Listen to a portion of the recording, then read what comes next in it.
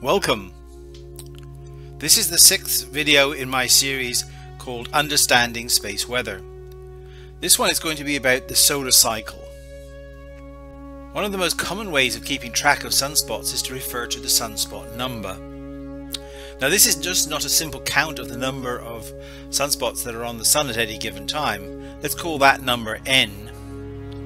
But it also takes into account the number of sunspot groups there are on the sun at any given time. We'll call that number G. And the simple formula for the sunspot number is 10 times the number of groups plus the number of individual sunspots. Now, so we can compare results from different observatories, each observatory is given a constant which depends on the sky conditions at the observatory and the nature of the equipment and so on. And so you take your sunspot number, multiply by your personal constant, and that gives you a number that can compare with all the other observatories around the world. And remember, sunspots come and go fairly quickly, so one observatory in one time zone may not see the same spot configuration as an observatory in another time zone. The keeper of the keys of this system is the Solar Influences Data Center, which is located in the Royal Observatory in Belgium. We have overall about 400 years worth of sunspot data. Unfortunately, it's not all of equal quality. You'll note the points on the left here, the first 150 years, are marked in red, and that's because they're not of very good quality at all. There are relatively few observations made, and the equipment that they used to take them was rather rudimentary. The most commonly used section of data is the so-called reliable record, which stretches from 1750 to the current day, 270 years about. The modern record is considered the most reliable set of data, and that stretches from about 1840 to the current day, about 180 years. But even now, some schools of thought say that the data from the middle of the 19th century is not all that good, because of the way it was taken. 3 different observers used 3 different techniques to determine the sunspot number, and there is thought that these peaks, these very high peaks in the middle of the 19th century, are actually probably much higher than they're shown here, and may even rival those from the 1940s and 1950s in overall intensity. The sunspot number tends to be highly variable. This is the plot for solar cycle 24 so far. In yellow is shown the daily sunspot number, and you can see it fluctuates quite wildly from day to day. You could take a monthly average of those numbers and it smooths out slightly, that's the blue curve here, but more commonly what we do is we take a smoothing of 13 months, and that's the red curve. And that produces a nice controlled signal without a great deal of fluctuation. And you can see from that curve that the maximum of solar cycle 24 was in about April of 2014. We can see that the sunspot cycle is not regular.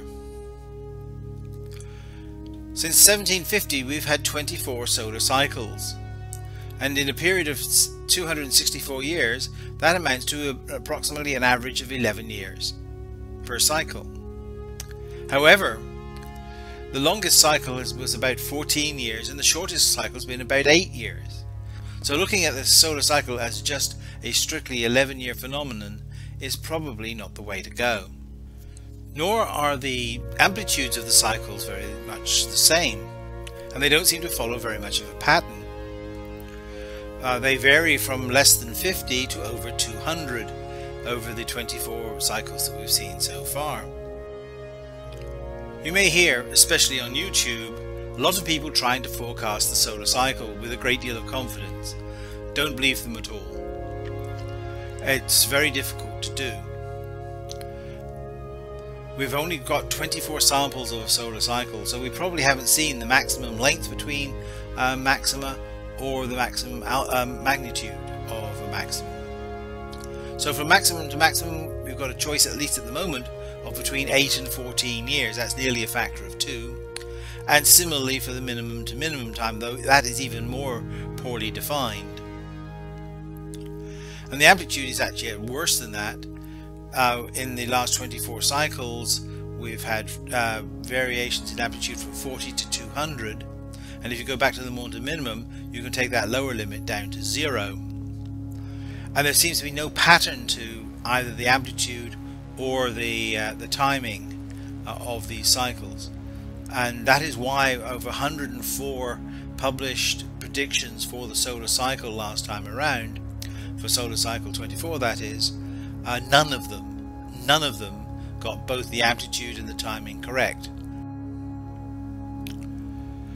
The situation becomes even more complicated when you consider the magnetic cycle, which is twice as long as the sunspot cycle. So this is a 22-year period, and you can see that in this diagram. This is a picture of the latitudes at which magnetic field has appeared throughout each one of the cycles. So each one of these structures here is one of the cycles, and this is called a butterfly diagram because each cycle looks rather like a butterfly. To understand what's going on, let's isolate one of the cycles. This is solar cycle 22. At the beginning of that cycle you have negative polarity, that's blue color, at the northern pole, and positive polarity, that's yellow color, at the south pole. And before any sunspots appear, that's all that's there. So basically you have the sun as a bar magnet with negative polarity at the top and positive polarity at the bottom. As the cycle progresses, sunspots start to appear at high latitudes, and as the cycle goes along they tend to drift towards the equator. In the northern hemisphere negative spots are leading. In the southern hemisphere positive spots are leading. In the interim, during the main phase of the solar cycle, the trailing flux from each of the hemispheres seems to migrate towards the pole. This is called a meridional flow, and starts to replace the flux at the North Pole and the South Pole, eventually reversing it. But for a time you'll note here that both poles were negative. So the sun at this time has lost its large-scale structure as a bar magnet, and is more dependent on the magnetic fields, the complex magnetic fields that are associated with the active regions. By the end of the cycle, that flux moving up to the polar regions has completely reversed the polarity of the two poles, and now we have positive flux at the northern pole and negative flux at the southern pole, and so that now would set up the next cycle which would reverse it back again. That's why the magnetic cycle is 22 years. So let's do a quick summary of what we know about the sunspot cycle. The cycle starts with a north-south field. The spots start to appear at high latitudes, and over the period of the cycle they drift towards the equator. At the end of that cycle, the sunspots have disappeared, and now you have the opposite polarity from what you started with, and then that process reverses again over a 22-year period, and we end up with where we started. Well, how does that all work? Well, the answer comes from an earlier video that I did about the rotating sun, and I pointed out there that the sun rotates differentially. It rotates at different speeds at different latitudes. So we'll start out with a vertical north-south field line, and then see what happens when the sun rotates differentially. After a few rotations, that field will go from being vertical to horizontal, and the more it winds up, the more strong it gets, and eventually that field kinks and forms a sunspot group. Now the sunspots will initially form at high latitudes, but as they cancel and dissipate, the sunspots move further and further down towards the equator. Eventually they get close enough together that they can start cancelling between the northern and southern hemispheres.